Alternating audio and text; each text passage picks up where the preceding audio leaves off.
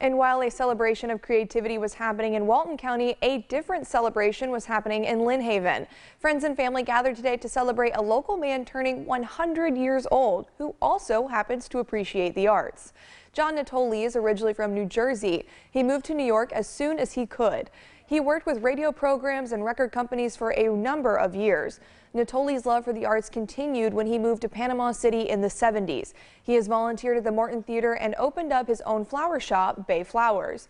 He says living to see 100 is one of the biggest surprises, but doing what he loves has made life so enjoyable.